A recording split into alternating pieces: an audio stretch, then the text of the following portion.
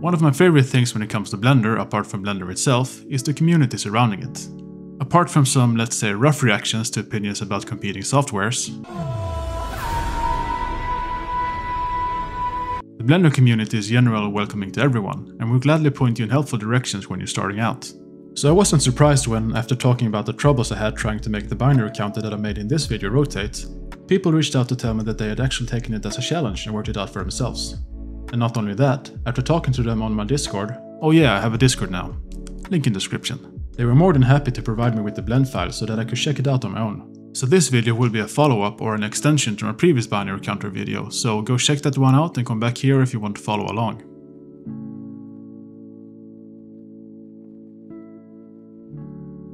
The first solution comes courtesy of Олег Егоров, and it's an approach that I really like due to its relative simplicity. So with the hexagon set up using a mesh line and an instance on points node, we can go through how it works. We use the combined XYZ node to only affect the rotation on one axis, the x-axis in this case. The map range node in this case is used to remap how far the tile rotates and at which values it should rotate at all. The reason for setting that to min value to 1.571 is because it's half of pi, which in radians is a quarter of a rotation. Changing the from max value will also affect how fast the tiles rotate into position.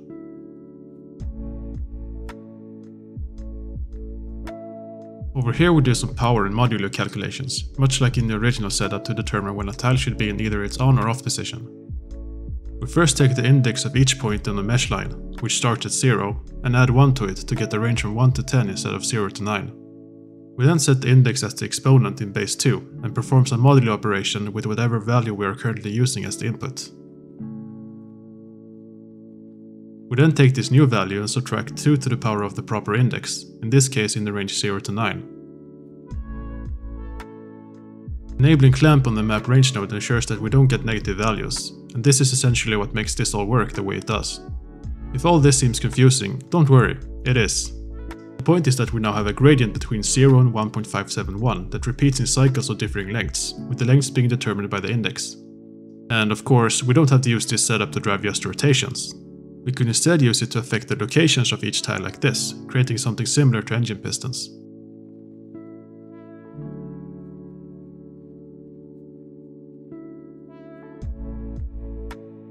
Another solution that was sent to me comes courtesy of Hyen, and apparently it's a purely mathematical approach derived by pen and paper. Neat. So let's check it out and go through it to make sense of how it works. Oh.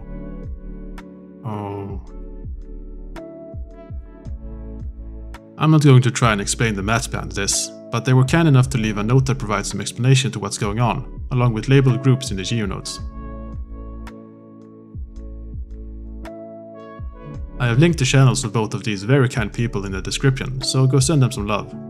Hyen also told me they are planning on making their own channel with focus on Blender and or maths, so I'm very much looking forward to that. Before I end this video, I want to make something with this new rotating counter.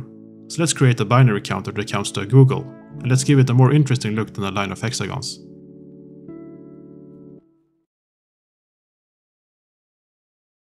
So for this we don't have to worry about the rotation, so let's select the rotation solution and press Ctrl G to make a separate group.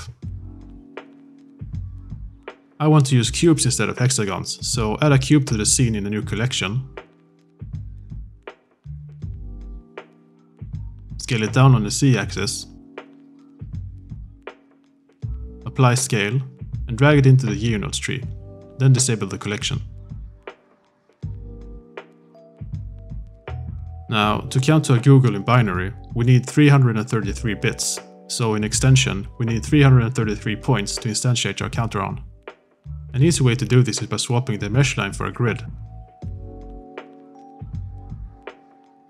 Set vertices x to 34 and vertices y to 10 for a total of 340 vertices. Then adjust the size x and y to get a uniform grid.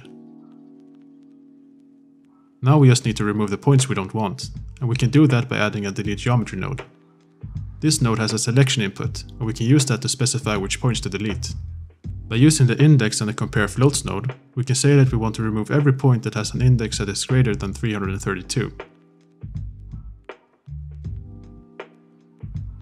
This leaves us with 333 points left in the grid. In order to adjust the direction of the tile rotations, duplicate the 2 radians node and connect it to the C socket of the Combine XYZ node. I will set the value to -90 in order to rotate the tiles 90 degrees.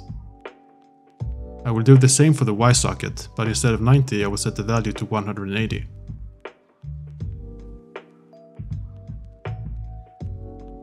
To make the whole effect easier to see, enable the collection with the cube, select it, and press Tab to go to edit mode. Select the top face and press I to inset, drag the mouse, and then left click to confirm. After that, press E to extrude and drag down to make a small hole. Next, go to the Materials tab and create 2 new materials, one called Base and the other called Glow.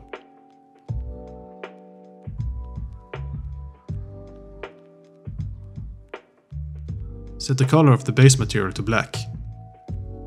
Set the color and emission color of the glow material to something bright. And set the emission strength to something like 5. With the face in the hole selected in edit mode, select the glow material and press Assign to assign that material to that specific face. Now let's just set the end frame of our scene to infinity and let it roll. And since I have set it to increase by 1 roughly every second, this final tile rolls over after a googol seconds, or about 3.17 times 10 to the power of 92 years. See you then.